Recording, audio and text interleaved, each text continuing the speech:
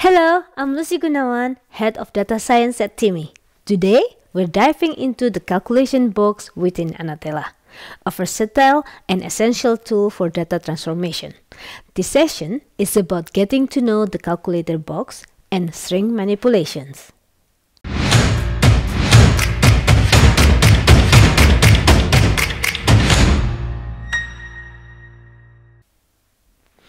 Today's session will focus on two main areas. First, exploring the calculation box. Second, manipulating the string data. Let's start with understanding the calculator box. So what is a calculator box? A calculator box is a tool designed to add new columns or update existing column by using the values from existing column. It's a powerful way to enrich and expand your dataset. These new columns can be derived from logic, predefined business rules, or incorporate values from other data points to compute new informations. Calculations are performed row by row, ensuring that the new value in row X is based on values from the same row X. Inside other tools, the action of creating a new column inside a table is sometimes referred as creating a calculated field. The calculated field in data visualization tools like Tableau or Click slow down the system to do the real-time computations. This is especially visible when you use like 5 or 6 of them. In contrast to these tools, the calculator box in Anatella is much more efficient and optimized, thus greatly improving performance. This is because there is no need to keep recomputing calculations, and most of the time it stores new column directly on disk.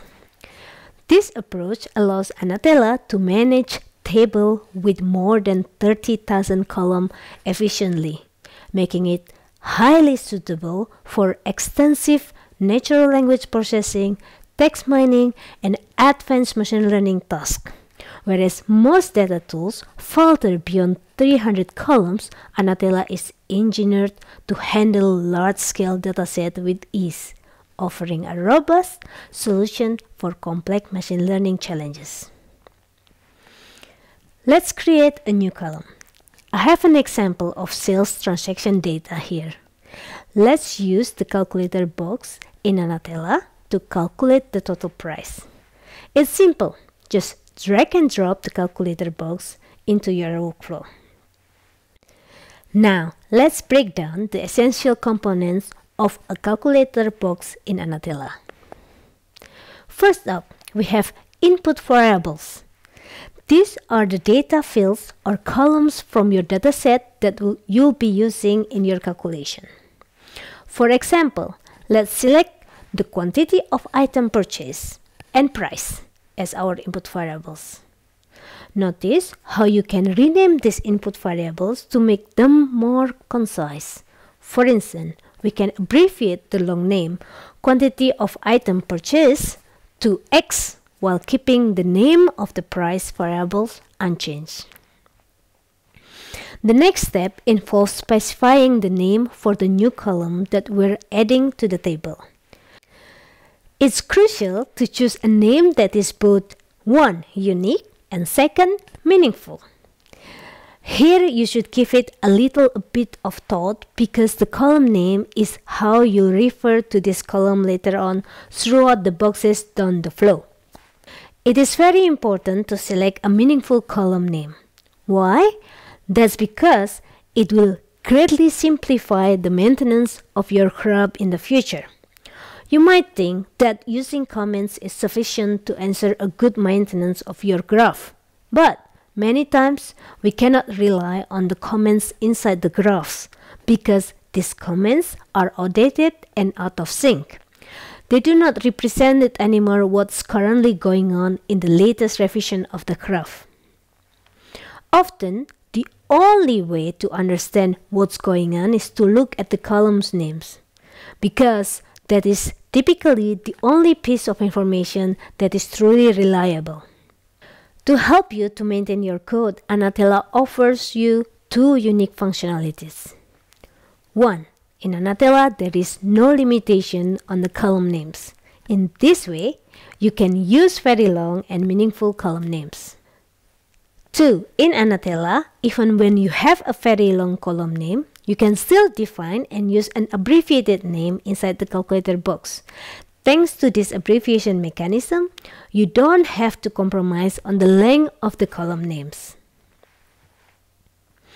In this example, let's name our new column Total Price. Then we address the computation mode. This selection decides whether your calculation will create a new column or update an existing one. We'll opt to create a new column. Method type defines the data type of your new column, whether it's a floating point, key, or a string. Since it involves price, let's classify it as a floating point. The mathematical expression box is where the magic happens. In other tools like Excel, these mathematical expressions are sometimes referred to as formulas. To write these mathematical expressions, we will use many different components such as various operators and different functions. In our example, let's use x multiplied by price. Inside this mathematical expression, you can also directly use global parameters within your calculation. Finally, there is an optional notes section for any explanation or comments about these new columns. Let's run the calculator box now to see the results.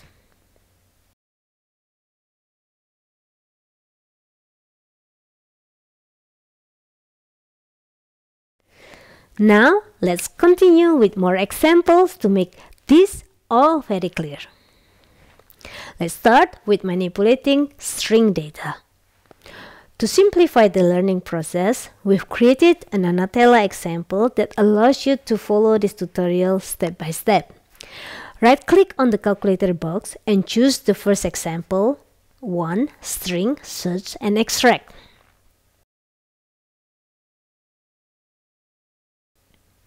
Let's dive into what a string is. Essentially, a string is a sequence of characters arranged in a specific order. Take the palindrome, Madam in Eden, I'm Adam. This string is composed of 24 characters.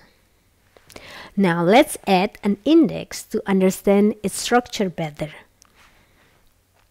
An index serves as a numerical guide, marking the position of each character in the string. In Anatella, indexing begins at 0.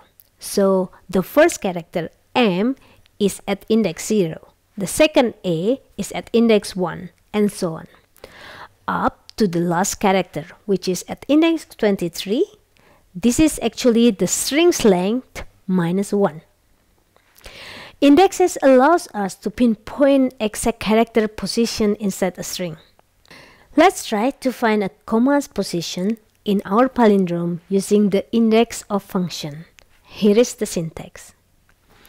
The indexOf function requires two parameters, the main string, which is the palindrome, and the substring we're searching for, in this case, a comma. Implementing this in Anatella is straightforward. Let's begin by creating an input table.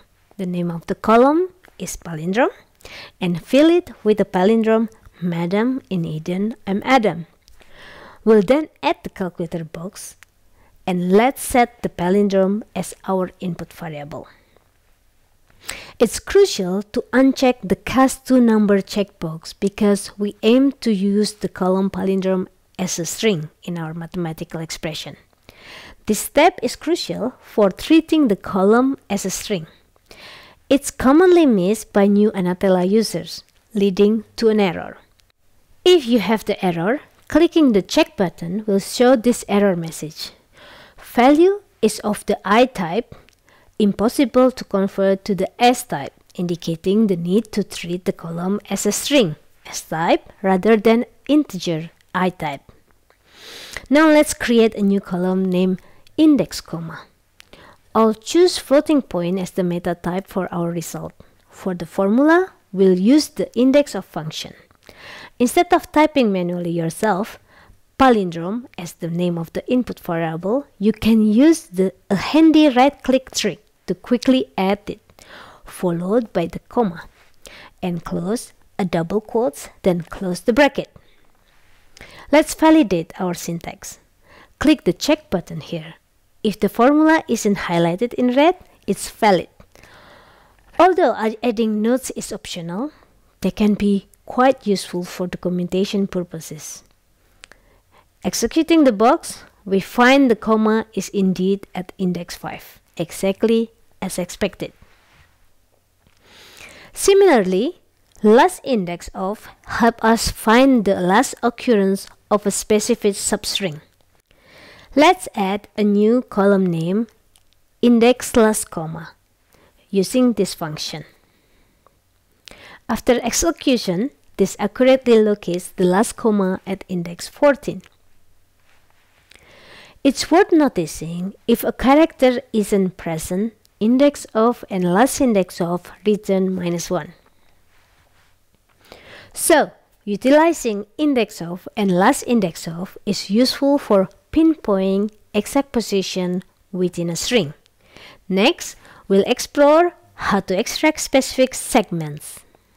When working with strings, extracting specific segment is a very common need, especially when dealing with structured data. We can accomplish this using the left, right, and substring function in Anatella.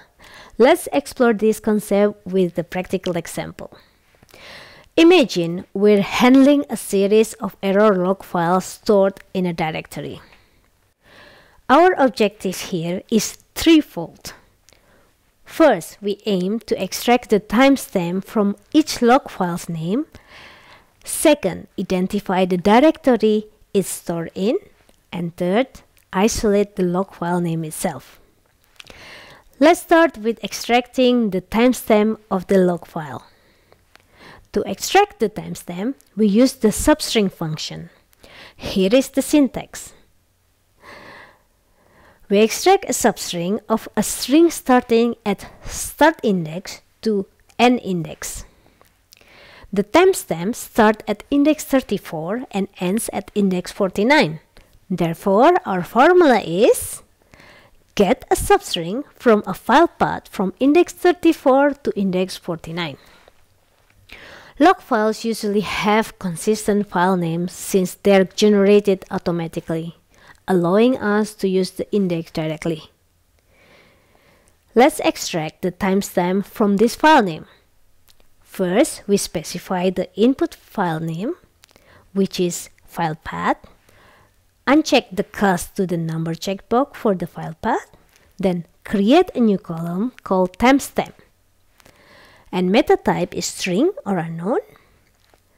In the formula box, we input our formula substring file path from 36 to 49. Upon execution, we correctly extract the timestamp from the file path. Directly using indexes can be limiting. There is a more dynamic method available. As you can see, the timestamp is located right after the last underscore and ends at the dot, which is the last dot in the file path. By using the last indexOf function, we can make the extraction more dynamic.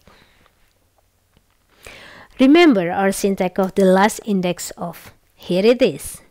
So the value of the column start index will be the last index of underscore in the file path plus 1, as the underscore is in location 33 and we need to start right after that. The end index is the last index of the dot in the file path. Our initial formula, substring file path 34 to 49, will now be dynamically replaced with the new start index and end index formulas. Let's copy them. Upon execution, we achieve the same result. This dynamic method is preferable, especially in cases where the server number might change, affecting the exact index. A quick pause. Liking this video helps us a lot, and if you haven't subscribed yet, now is great time. You won't miss out on more tutorials like this. Ready to keep going? Let's jump back in. To extract the directory name, we use the left function. The syntax is which retrieve the first X character of a string. In our case, the formula will be left with parameter file path and directory length. We know that the directory names ends at index 14. Thus, the directory length will be 14 plus 1, which is 15. Thus, our formula is retrieve the first 15 characters of file path. However, as we've learned a better way to determine the directory length dynamically, we should replace the fixed index with a calculation that finds the last location of the /+1. We create a new column called directory, change the meta type to string, and use this formula. These methods accurately extract the directory name. To extract the file name from the file path, we use the write function, where X is the number of characters to be extracted from the write of the string. Given the file path length is 53 and the directory length is 15, the file name length should be 38. Therefore, we use retrieve the last 38 characters from the file path. Let's try this out. We'll make a new variable called file name, change the meta type to string, and paste our formula. This gives us the correct file name. If we want to approach this dynamically, we can calculate the length of the file path and subtract the directory length. However, the simplest method to obtain the file name from a directory path is to use the substring function, setting the start index one position beyond the last occurrence of the / character. We set a high-end index like 99999 to ensure we capture the entire file name. Thus, the formula becomes, let's replace our formula. Since Anatella automatically trims the trailing spaces, this formula yields the correct file name with this single quick calculation. String modification plays a crucial role in data cleaning and transformation, especially when dealing with messy or inconsistent data. Let's study the concatenation and case change function in Anatella. To follow along this example, right-click on the calculator box and choose Second String Validation and Modifications. Concatenation is a fundamental aspect of data transformation. It's the process of joining two strings together. In Anatella, we use the double / as the operator for concatenation. Consider this example. We have a table with ID, first name, and last name. Our goal is to combine the first name and last name into a full name, separated by a space. To do this, we'll create a new column named full name and set its meta type to string. It's important to ensure that the cast to number checkbox is unchecked for these two columns that contain strings. The formula for concatenation will be first name followed by a double / for concatenation, and then a space in quotes to ensure name are properly spaced, another double / and ending with last name. Let's see how it looks. And there we have it, the full name field perfectly combining first and last name with a space. Now, let's tackle a different scenario for shipping label where we want the first name initial followed by the last name in uppercase. We'll create another variable called customer name, also with meta type of string. To isolate the first letter of the first name, we use the left function, like so. Left, the first name, only one character. Then we concatenate this with a dot and space, and follow it with the last name converted to uppercase using the toUpper functions. The formula becomes, executing this, we see our customer name variable correctly formatted with the first name initial and an uppercase last name. In various business and data processing scenarios, there is frequently a need to format numerical identifiers like invoice numbers into strings of a consistent fixed length, complete with the leading zeros. Let's consider a case where an invoice number needs to be formatted as a string of exactly 3 characters. Given that the original invoice number might vary in length, 1, 2, or 3 digits, we aim to standardize this format by adding zeros in front of the numbers. If the invoice number is in numerical format, we first convert the numerical invoice number into a string using the I2A function. This conversion is important as it transforms our numeric identifier into a string format, allowing for string operations. The name of the function I2A stands for integer to ASCII. It's I2A. ASCII is just another name for string. Next, we prepend the converted string with 000 to ensure we have a sufficient number of leading zero. This step is executed with the concatenation operator, // like so. This operation appends enough zero in front of our invoice number to potentially exceed our desired length. The final step is to remove the excess 0 characters. We do this with the right function. This function keeps the last 3 characters of our string, effectively presenting us with the invoice number in the required 3-character length with the necessary leading zeros. If the invoice number column is already declared as a string, indicated by unchecked checkbox in the left string of the calculator box, the I2A function became unnecessary, and we simply use the right without the I2A function. There you have it, a comprehensive demonstration of the calculator box. In this tutorial, you've learned about the most common function for manipulating string and numeric data, along with other useful functions. There are 2 more videos for the calculator box. Consider calculator box numerical data and useful operators, and calculator box date manipulation. Thank you for joining me in this tutorial. If you have any question or need further clarification on any of this topic covered today, feel free to leave your comments down below. We highly value your feedback, and if you found this video helpful, don't hesitate to give it a thumbs up.